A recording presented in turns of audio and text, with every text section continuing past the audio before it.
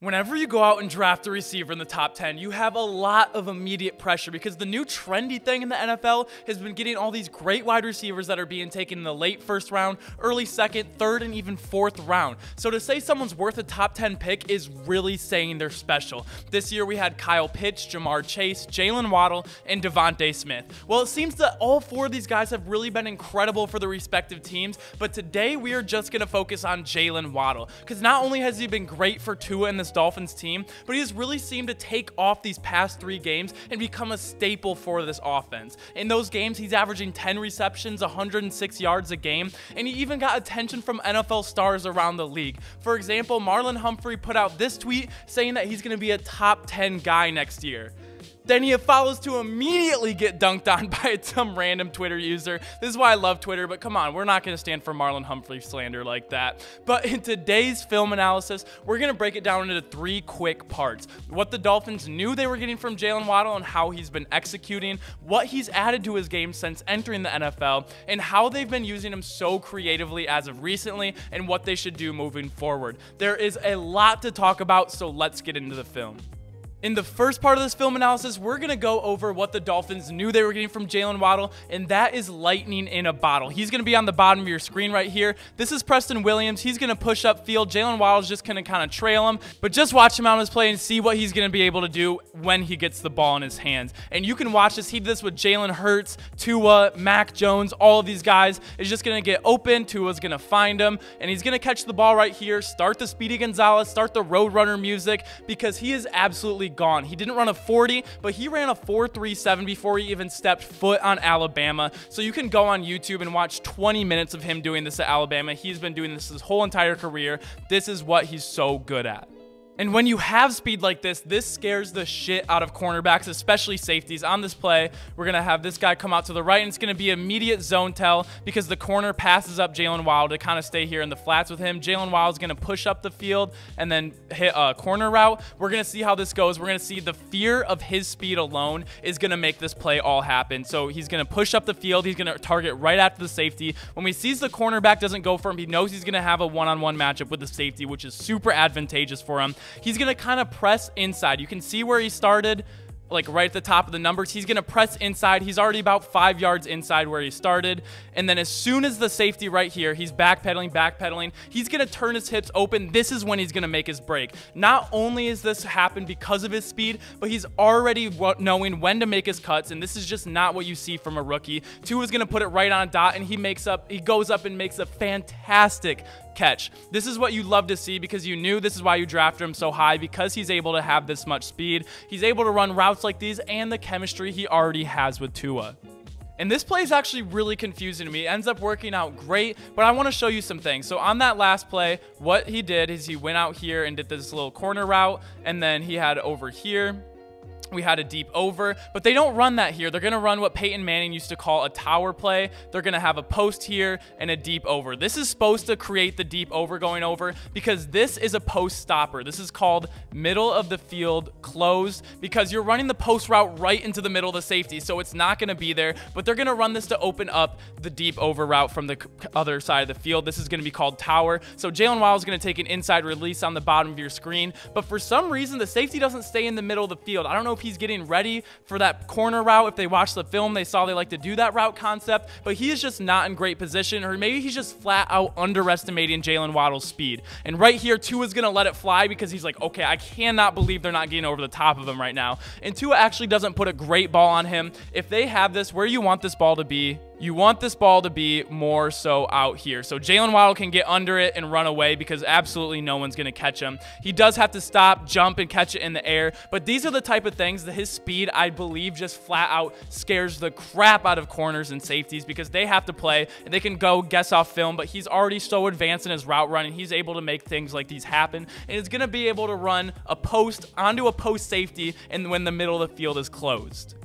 And what's been so impressive about Jaylen Waddle this year is he's kind of taking on two roles. So on the Kansas City Chiefs, the Tyreek Hill is going to be that lightning in a bottle type of guy, and Travis Kelce is going to be the safety blanket. He is so good at exploiting zone coverages and just finding the open space, and him and Mahomes have an amazing connection. And Jaylen Waddle kind of plays both. He's playing Tyreek Hill's role, but also Travis Kelce. He's going to be playing in the slot right here, and he's just going to get open. He's going to be on a drag route right here. Watch how this play develops. This is going to be the chemistry between Tua and Jaylen Waddle, but as this play goes on, you're going to see Jaylen Waddle in the slot on the bottom of your screen. He's going to go across, and then in zone coverage, the rule is find open space and stay there. Don't run out of open space, and that's exactly what he does. He's on this drag route, but if it's man coverage, he's torching it. Look where Tua's throwing it right now. He's still sprinting all the way across the field, but Jaylen Waddle and him are on the same page because he's going to buckle down right here. I mean, look, this is so amazing. He could be sprinting across the field. This is just going to be an incomplete pass, but they're both on the same page. Tua knows he's not going to run into the open guy. This is Jaylen Waddle being a great security blanket and playing the role of tight end on this play. Again, we're going to see Jaylen Waddle at the top of your screen. He's going to be running this over route, and he's already so smart and understands all the concepts of zone coverage. Find open space and sit there. So right now, he's running this over route. He sees the corner dropping back. He's not going to keep running this over route. He's going to hunker down right in the middle of the field and let Tua put it right on him. This is huge for third down conversions. And when you guys have a guy that nobody can really guard him one-on-one just because of his speed alone and his route running, he's going to take advantage of all safeties and corners. But also when you play zone coverage, he's smart enough and he has the relationship with Tua from Alabama into the NFL where they know where to sit down and they know how to deliver these strikes and pick up these second and third long conversions.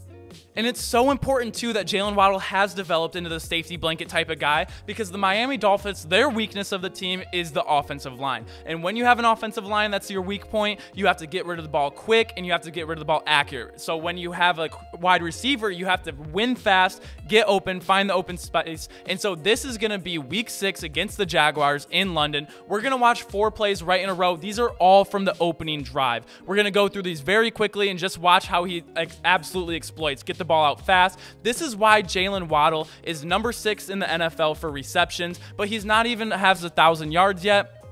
And he's 9.8 averages. This is a guy like Tyreek Hill. Look at it. He's just finding the open space. Tyreek Hill is going to average way more yards per carry, but Jaylen Waddle is just going to be the security blanket guy, and he's going to be able to get in the zones. And a lot of the places he's catching it are 2, 3, 4 yards down the field. Screen passes, just getting your best player the ball. I actually love this play right here, and I think they should be utilized a lot more. This doesn't have to do a ton with Jaylen Waddle, but just kind of the play design. This is Jaylen Waddle right here, and they want this slant because look how open it is. But what Tua does on this play, he reverse pivots out of it just to freeze the linebacker just enough where he's not going to be able to help out on this slant. So he's going to reverse out like he's going to hand the ball off. That freezes the linebacker. Tua replants and slips this in there. So that is 4 plays on the opening drive just where he's able to exploit and win the route quickly or find it in zone coverage. This is why he's 6th in the NFL in receptions. He's 23rd in yards and 95th in average with 9.8 a reception. But also when we think about people like Davante Adams, Cooper Kupp, Travis Kelce, we look at how many times they were targeted and how many times they completed it. Jaylen Waddle is sitting at about 76%, which is higher than every single one of them. Travis Kelce are sitting at the high 60s, while Davante Adams and Cooper Kupp are in the lower 70s. So him being able to get the ball really, really quickly, have super high completion percentage between him and Tua has been the reason, and I don't think they were quite expecting that going into the draft. I think they were getting a guy that could take the top off the defense, make some of these contested catches, but what he's been able to do playing role as tight end and lightning in a bottle has just been so impressive. Now, as I said, Jaylen Waddle has been going off these last 3 games, and I really don't think it's by any mistake. I'm going to show you 3 quick plays from this last game against the Saints where he was able to be put in really creative situations in very advantageous spots. So right here, he's going to drip out into the flats. This is a 3rd down conversion, and they do this a lot on 3rd down, but getting him into a really advantageous position is going to be huge for his success. So we watch Tua get the ball. Jaylen Waddle's going to be in the backfield. He's going to kind of slip under. And this is why playing running back, this is what Robert Woods, Cooper Kupp, Davante Adams, they do this a lot out of the backfield. And It's because you're not going to have a safety or a nickel. You're not going to have them playing the box. He's actually going to get another 15 yards on this conversion because of a late hit out of bounds, but you're not going to have your cornerback one playing in the box. But then you can do so many things with him, and we're going to see this on the next play. So that he went across the formation in the flat. Once again, 3rd and 2 against a very good Saints defense. Get your best player on offense, Jaylen Waddle, into an advantageous situation because you're going to have this linebacker on him. So now what we've seen, he could be going in the flats over here. He can attack the linebacker, do an out route, but on this play, he's going to be running what we like to call a Texas route. That's kind of when you go out like you're going to the flats and then cut back in. This is about as easy as it gets, and this is what they've been doing so much recently with Jaylen Waddle, just finding creative ways to get him advantageous matchups, get the ball in his hands, convert these 3rd downs. They're going to do it in the red zone as well when yards are harder to get by, but they can just do this over and over and over again. The last play we're going to look at, looking no further than the backfield, Jaylen Waddle is going to be here again, and on this play, this is a beautiful play design. I believe this is Mike Gesicki. He's going to kind of clear out on the slant route, which leaves this linebacker one-on-one with him, and he's just going to flip it out to him in the flats and say, hey, it's 3rd and 1, race me to the 1st down marker. And you can place your bets as who's going to make it to the 6 first. I'm not a betting man. It wasn't legal in California, but if I could put all my money in the world that Jaylen Waddle is going to beat that linebacker to the 1st down line, I would absolutely win 100 times out of 100. So this is what has been so impressive. He's been going off these past 3 games, but it's not really a mistake. Look no further than how they're using them. They're getting them the ball as many times as they can, and he's just making plays happen with how athletic he is. Also being able to be that lightning in a bottle where he can bust any play wide open. Also being to a security blanket.